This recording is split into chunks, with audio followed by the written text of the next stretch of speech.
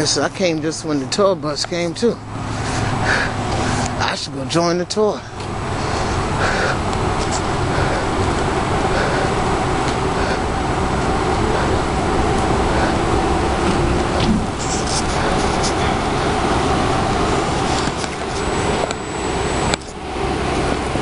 I came just in time.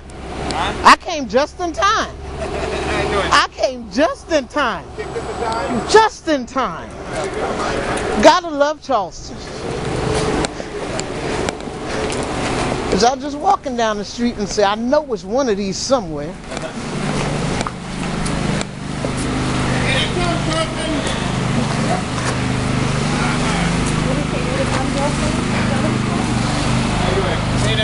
That's it. Hello, sir.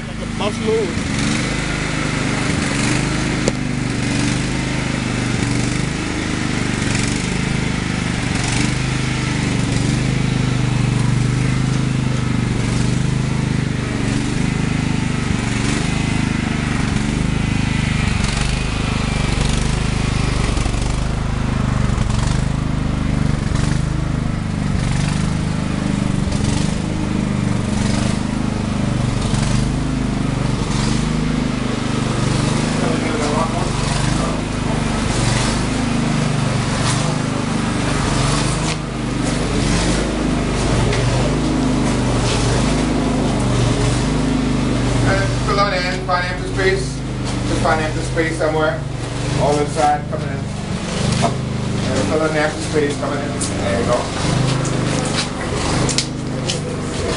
There you go, just financial space. I really brought y'all to work, so let's get started now. This is where everything is made. This is the same old 150 years old plush blacksmith shop, not gate shop. Blacksmith shop. The Simmons had reshoe horses in this shop. Same type that was run by Guy Simmons. Same type Guy Simmons passed down to his son, Peter Simmons. Same type that Peter Simmons passed down to Philip Simmons. No relationship. This happened to have the same last name. Same type Philip Simmons passed down to his first cousin, Joseph Pringle. He's got under the weather. And Carlton was there a while ago. The doctor stopped Miss Simmons about 20 years before we went 20 years ago. Before he went in the nursing home, from doing the physical work. That doesn't mean it stopped now. So up until the time he went in the nursing home, he only did the drawings and designing, and Joseph Pringle, his first cousin, and Carlton, him and his nephew, that's Carlton, Egun had a, they did the forging. The Simmons said this building was moved about 7 different times, different locations. So when he moved it at this site, so the only thing he did differently was add the slab. He said, wasn't shooting horses anymore, get a little more convenience. Some of the tools in this corner, most of this stuff dates back to the early 1800s. Most of this stuff handmade. This was a matter of pride to make the tools. So sometimes it took longer to make the tools than what tools were going to be used for. So many cars and truck came out, put the blacksmith out of business. A lot of them threw their stuff away. But he kept all of his and has been able to use a lot of this stuff for intricate design in his works. He said, don't ever throw away nothing. We'll need them again. These are patterns.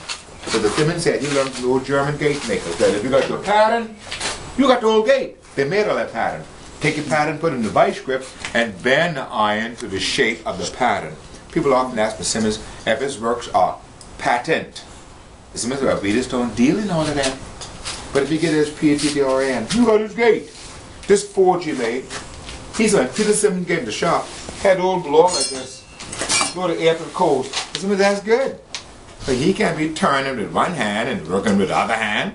He needs both hands to work. So he made his forge. That's nothing but a drum, lined with fire clay, but had an electric motor back there that blows the air up to the coals. These coals, blacksmith coal, not heating coal, a different kind of heat. The Simmons bought this property, front house and the back house, both houses, in 1959, and rented out the front house and stayed in the back. The Simmons told me that the man from whom we bought the property bought that front house in 1939, he and his family. Not long afterwards, the man's mother-in-law came to live with him. What did the man do? In 1944, built the mother-in-law a house. Obama need to take note. Let's go to the mother-in-law house. See, I told you what to do. You said mother-in-law? All right, you answered the question, right? Good. Sure.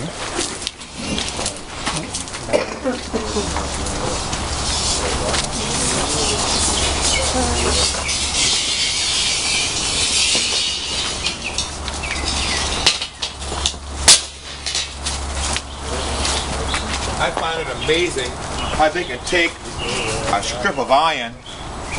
I call it bring it to life. Yeah. They just bring it. They literally bring it to life. Right? Ogun does his magic. You know, that's amazing. Come on, let's get that Ogun does his magic. Right. Back again. You start right in here. Fill it in, tight it up, you start right in here. Yeah.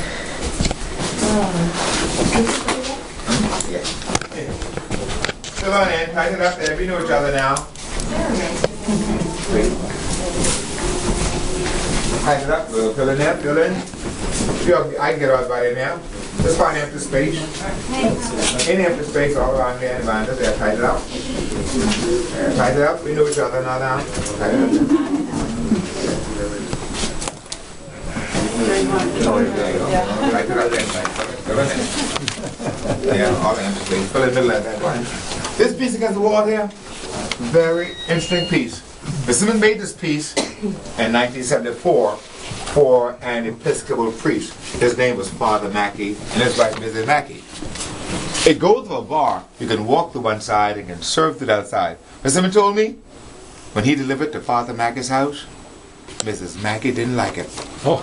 Mrs. Mackey said, Mrs. Simmons, you can see through that thing. So Mrs. Mackey must want paneling then. So she didn't like it. So Father Mackey wanted to take it and put it in the yard and use it as a trellis. Mrs. told him, oh, no, it wasn't me for that. Look out the place. Make him look bad then. I can't begin to tell you the number of people lined up wanting to buy this piece. But the Simmons said he will never sell something to someone else that another person didn't like. Still here. When you get a chance, you have to sell to the literature on the count up there. The blue bin is not to ward off evil spirit. That blue bin for donation. We love donation. $8,000, $2,000, $40,000, $9.99, $7 million. You would look around the house. Everything for sale, except which piece. You know that piece is for sale. And everything for sale, except some of the pictures of that piece. Let me look around. Come around the bedroom back there. Took me a minute to get here. Took me a minute to get here. I'm supposed to be going to pull my tooth. I said, oh. And I was looking for the house at the same time, because since I've been there, I haven't been able to get a picture of it. And they go to the tour bus. I said, all right now. We can delay on the tooth. You can walk into his bedroom. Mr. Simmons' bedroom. Above his bed, replicas of the first 6 gates he made. Oh, wow. The first gate he made is a double gate. And the double gate was made for a merchant on King Street who wanted to keep his children from running into the street. And asked Mr. Simmons to do it. So it's a driveway gate, very ambitious for someone who had not made a gate before. And this was 1948. This house can't get me acquainted in this. In 1959, but it shows up in the city directory in 1944. The front house is, no more pictures. The front house is 1860, and we're deciding what to do with it. The foundation renovated this house in 2002, so everything in here is brand new. We had to raise it again in 2009 for flood level, since the house is now a museum house, so we had to raise it up. So, Mr. Simmons was born in 1912 on Daniel Island. This print here is Daniel Island's Municipal Park, and they named the park for Mr. Simmons. I've been there, that one I think. And it's right up the street from the family circle. And he did the logo for Daniel Island. He also made the letters that spelled Daniel Island in the structure there. And the logo is in the overthrow of the gate. Any questions about Mr. Simmons? No? All ready? We go. Your mama just called me and told me how to go back in 5 minutes. We're celebrating his... Mama also believe donation. We're celebrating his 100th year. He was born in 1912, so we're celebrating all years. We have functions. We took some information off the counter there, and you can also go online and see what we're doing. We're documenting all of his works, and it's close to 1,000 pieces that he's made. I'm glad I finally made it because when Dr. O had his piece over at Studio PS, at least there I was able, but that was my full first introduction to it. But as I'm Yoruba and love Ogun, you know I got a soft spot for this man. Peace and blessing. Yes. You're welcome. He said, I got you, baby. You took information?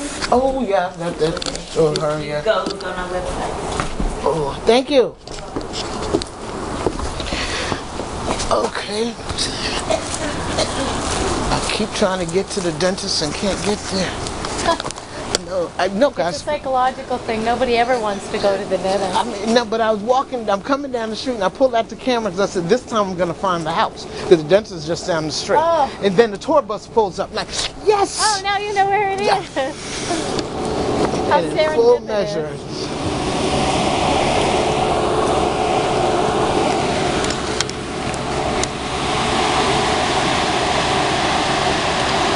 Tours.